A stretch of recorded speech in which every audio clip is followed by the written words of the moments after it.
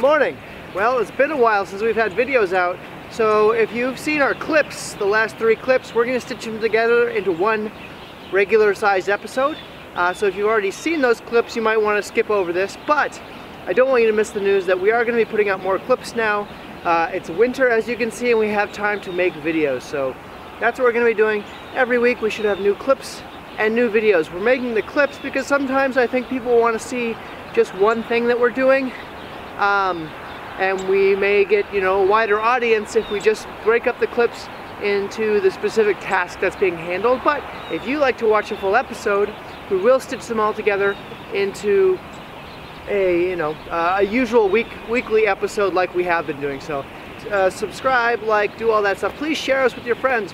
We're making these videos. We'd like people to see them. We think our project to grow our own food this year is one that would be interesting to a lot of people. So please, if you can think of anybody who might be interested in hearing about how we grew all our own food this year, please share us with them. Thanks a lot. Thanks for watching, and stay tuned.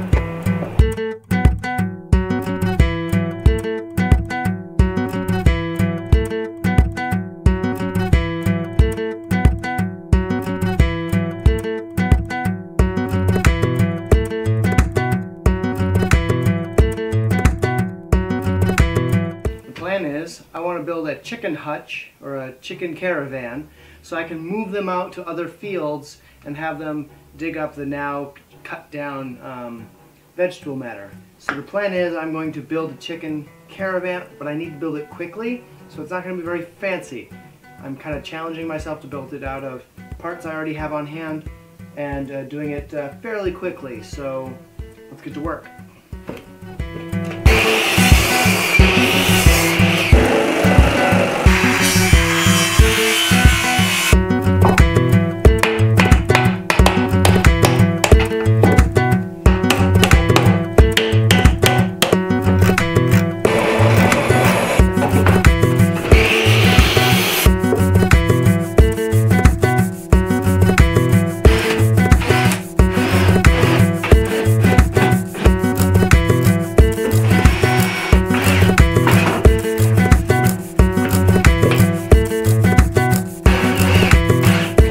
Yesterday my battery died, so I wasn't able to record what I did. But I worked for about 2 hours. I'm trying to remember where we left off. But basically, so I have these rafters, and then I put these spurs on top. I'm going to put one more set. And then down here, I attached a foot of chicken wire. On the bottom, I have a 1/2-inch screen. So their droppings will fall through, but I'll put some straw down there.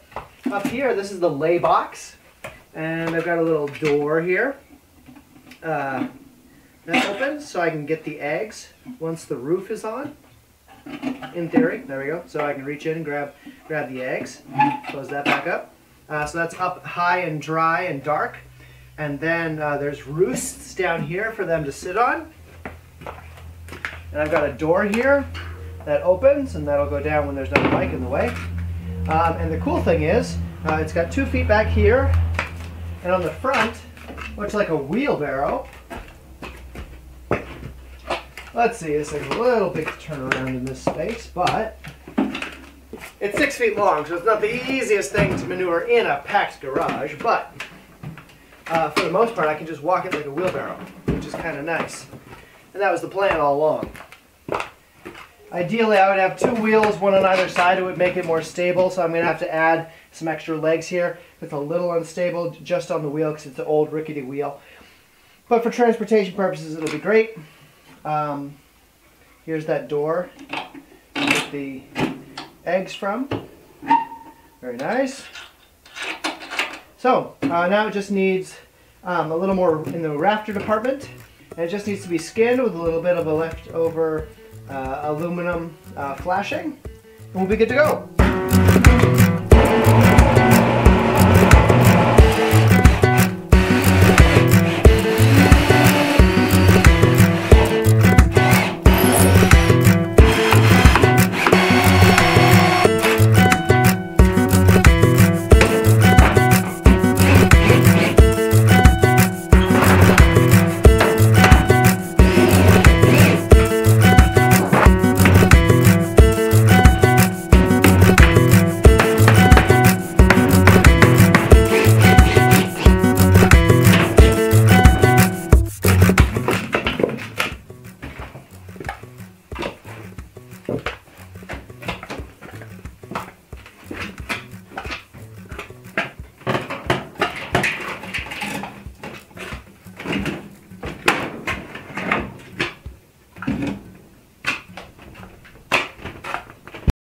Okay, now it's time to mix up some chicken feed. Never mind the noise in the background. That's those are peanuts being ground into bits of peanut.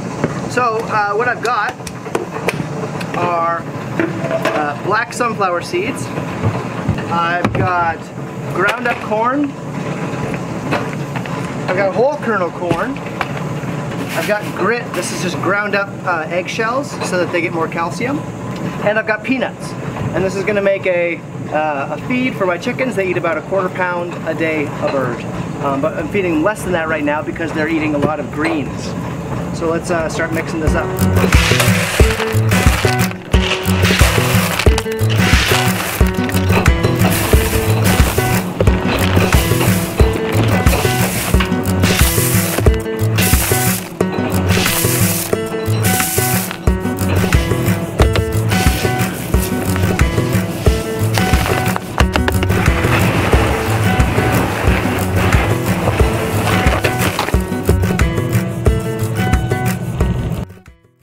Who needs a petting zoo? He's feeding the chickens wood chips. They don't seem very excited about them. I threw the bad tomatoes in already.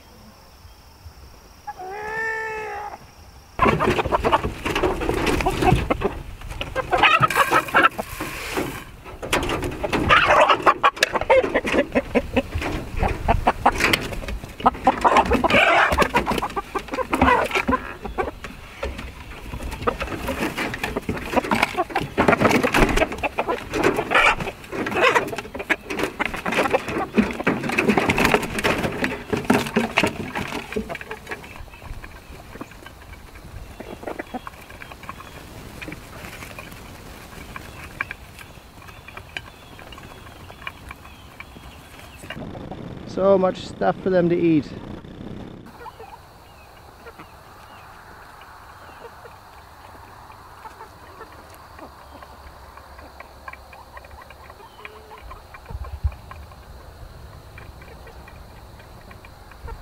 The chickens are still enjoying their time out here in the back 40, clearing the field for me, fertilizing with lots of nitrogen, getting it ready for next year.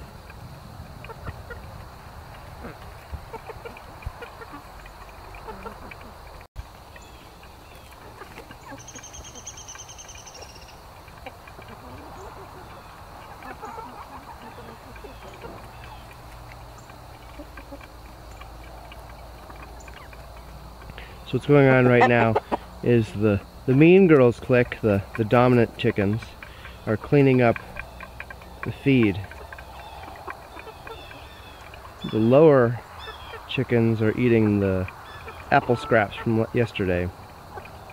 Occasionally one of the higher ranking chickens will run over and scare them away from the apples, because even though they're not eating them, they don't want the lower ones to have them. Here she comes.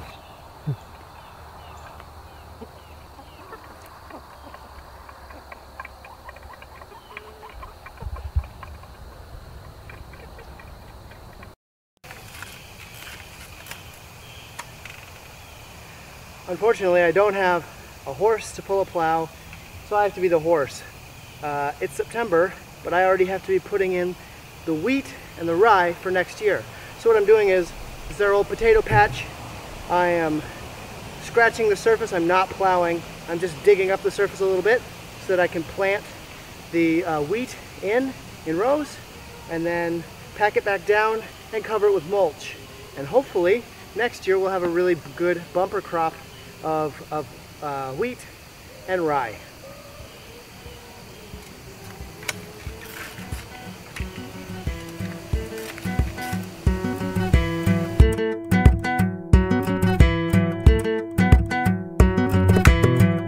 So this is about a quarter acre. It took me 3 hours to turn over by hand. Obviously it's not a full plowing, it's more of just a light tilling. So this will be my wheat field for next year. I'm going to plant in different densities to see what works best for the type of wheat I'm growing, which is a heritage breed of wheat. It's not a modern wheat. And now over here, I still have to plow this all up or till this all up so that I can put my rye in here.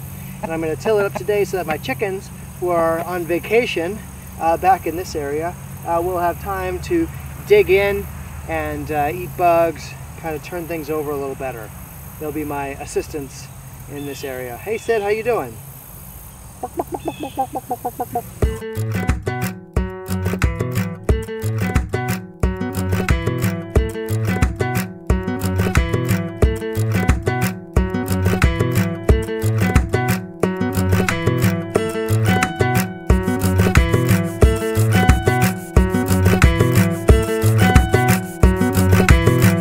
So here's the deal. I'm going to go out and plant wheat, but I don't have a seeder. Traditionally, or not traditionally, but modern wheat is sown by having a big seeder that gets towed behind a tractor, and it has dozens of rows that it drops seeds down at a regular interval, and it will do a wide swath at a time, and you go back and forth. I don't have that. So I have two options available to me. One, I could broadcast, and broadcast is literally just walking with a bucket or a apron full of seed and throwing it as you step, and each step you throw a handful. That way it gets spread out evenly, or somewhat evenly. The problem with broadcast is it doesn't get incorporated deeply and evenly into the ground, so the seeds emerge at different times. The birds get more of them. It's just a less efficient system than direct seeding. And so what I have is this seeder. But this seeder is built for garden vegetables like squash or beets, carrots, things like that.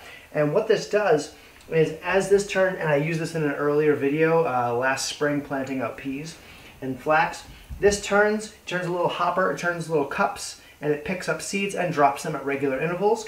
They drop down this chute into the ground at an even depth, and then are covered over.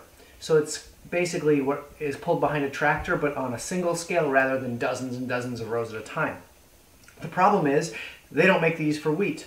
They don't make these discs that spread out the seeds for wheat. So I have to use the existing ones, but I need to figure out how many seeds is it dropping per inch, or per foot, because I want to have a uniform distribution of seeds that is closely conforming to what is recommended. And I'm going to try different planting densities to see what works best. And to do that, I'm using the 1 foot tiles on our floor in our kitchen to gauge seed distribution rates.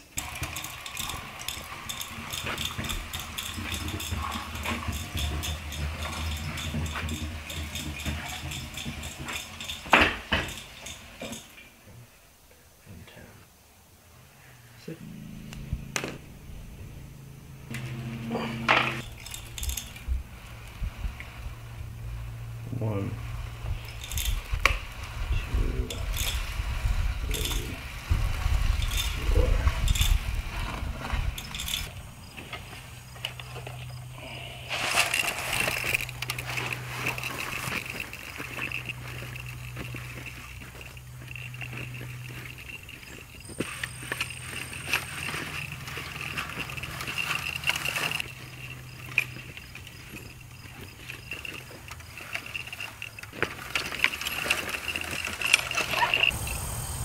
So I'm out here planting wheat using my little seeder. Like I said, a tractor usually can do 12 rows at a time, but I can only do 1. And what I'm doing, because I like to experiment, and there's not really good literature out there for small-scale growers, is I'm planting at different densities. So here I'm planting at about 20 seeds a square foot. There I'm planting at 40 to 45 seeds per square foot. And over there, it's much less. It's 10 and even 4 seeds per square foot. So we'll see how the different densities stack up next year. It said that when you plant 11 pounds per acre, that's ideal for this type of wheat, but it seems really low with this weed load. I might need more to plant. I might need to sow more to crush these weeds.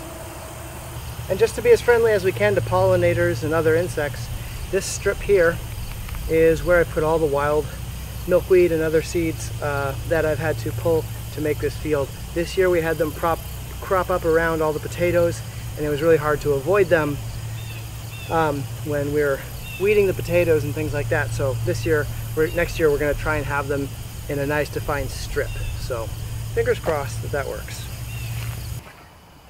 And now after sowing, I have to knock down all of these high points because the seeds are in between them. So when I knock this down and get rid of this vegetable matter, when I knock this down, it covers the seeds.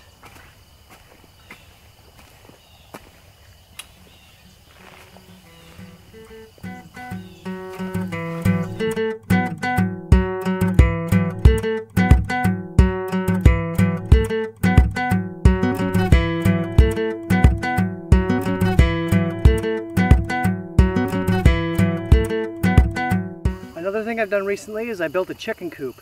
And now the chickens are living back in the, what I call the back 40. This is where my corn, my potatoes, flax, and other things were trying to grow.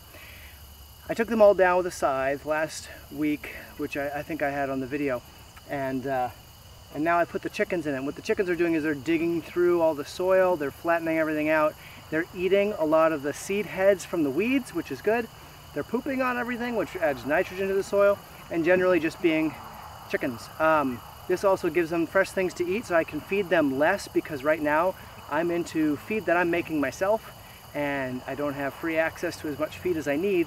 So it's good to supplement their food with as much green stuff as I can.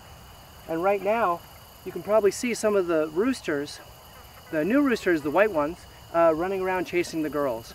They've gotten old enough where I just saw one of them mounting one of the hens, and that means they're mature enough to butcher.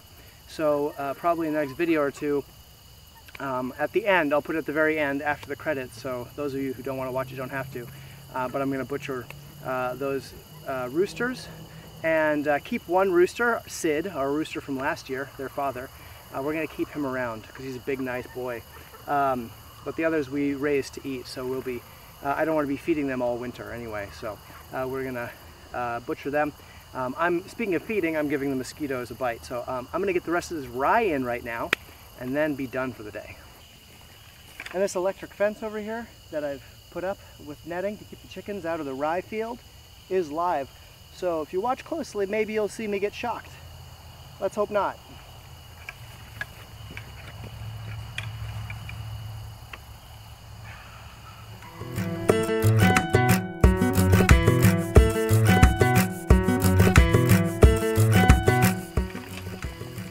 You might notice that I'm dragging one of my feet. It's always the foot on this side. I'm knocking the furrow, or I'm knocking the dirt into the furrow so that I don't have to walk by with the rake one more time. It's a little slower, but then I only have to go through once.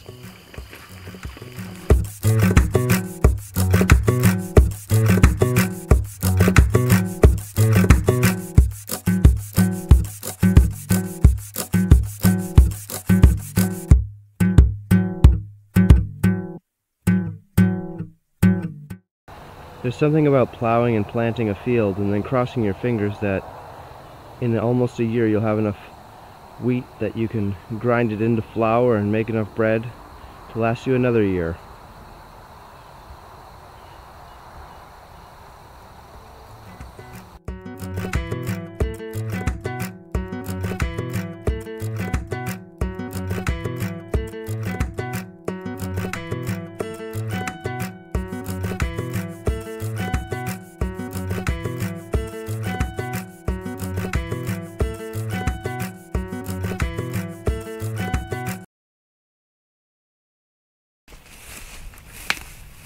Without the availability of fossil fuels, we're kind of making use of a lot of resources that otherwise would just go to waste, right? So I'm out here today gathering wild grapes. These wild grapes are growing on apple trees in our orchard that we're taking care of. This orchard and these grapes have largely been abandoned and not taken care of. And that's why they've been allowed to grow over these apple trees and in some cases kill them. So this year my goal is to harvest as much of the wild grapes as I can, make wine and jelly, and then I have to take out these wild grape vines because again they're killing the apple trees, which are, you know, more valuable in terms of what we need to survive here, and they'll become more and more valuable as the years goes on, as as you know, the things that are available to us now are no longer as easy to get. Wild grapes are not your table grapes. They are they have a lot of tannins, so they have a lot of tartness to them, is a nice way of saying it. And they have really big seeds. They're perfectly good and edible, but they're not just something you'd put on the table and eat. And so making making jam and wine out of them takes a little bit of a different tactic.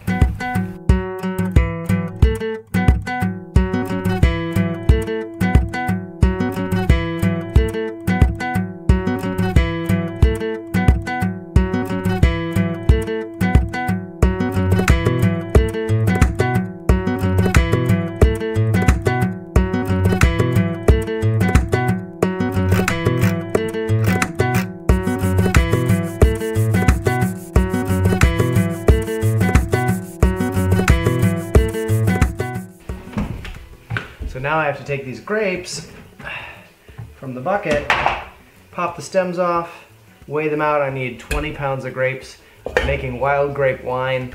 Never tried it before, but I happen to have the stuff laying around because I bought a winemaking kit so I could use all the equipment to make cider and mead. Turns out it also works for wine. So imagine that.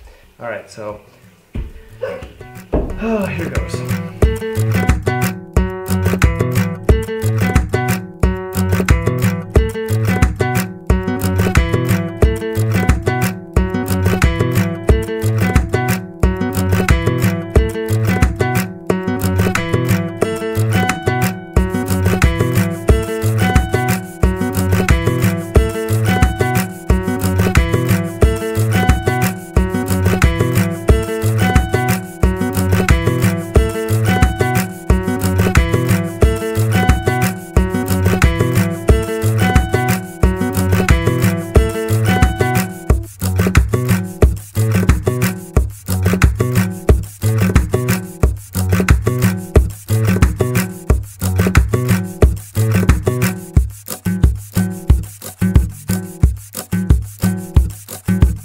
Okay, so after I stripped all the grapes and cracked and mushed them all, I put them in a sack and added sugar and water. I'll post a link to the instructions I'm following online. And then I had to add Camden tablets, and those kill the wild yeasts. In a perfect world, I would just let the yeast, or let the natural yeast do their thing, but I want to not experiment. My first time making wild grape wine, so I'm following the instructions exactly. So I added the Camden tablets that kills the yeast. 24 hours later, then I pitched the yeast. Unfortunately, I had filled it up too high and it would have bubbled over, so I have a little extra in here. And today it is really bubbling. And you can see over the night where it must have really bubbled up an inch or two and it's left residue on the side. And this one, it's less bubbly because the sack is still in there with all of the grapes, so I'm turning it around. But the sack is really buoyant because all of the yeast is adding CO2 to it. So it's been 2 days. It's going to be another 3 to 5 days, and then this will be done. And now I'm pretty much taking on the same thing again, but this time I'm making wild grape jam. And the neat thing about wild grape jam is these wild grapes have so much pectin on them that I don't need to add pectin. Usually one adds pectin, which is kind of a naturally occurring fruit. Yes, a fruit binder, and that's what actually makes it into jelly. It makes that jelly cohesion, if you like. What do you have to add? With these wild grapes, just have to pick the stems off. Unfortunately, I can't shortcut them like I did with the wine. Okay. And now I'll mash up these grapes that I've collected. Never mind the complete mess down there. The young boy has found our tea hutch, and every day he likes to take all the tea out and inventory it because, you know, gives him something to do. And I'm mashing it right now instead of setting it, you know, using a blender or a immersion blender, because I don't want to bust open the the seeds, because the seeds are much more bitter. I just want to get these things mashed down, release a lot of the water, so that when I start to simmer these, they'll just cook themselves. I'm going to add a little bit of water, probably a couple cups. So we've got 3.5 pints of grape jelly with what was left over. So out of 10 gallons of grapes, I made 5 gallons of wine and 3.5 pints of grape. Now it's time to transfer the fermented apple juice, the early wine, young wine, into a carboy. And that way it can finish fermenting in the basement. It's so purple it looks fake.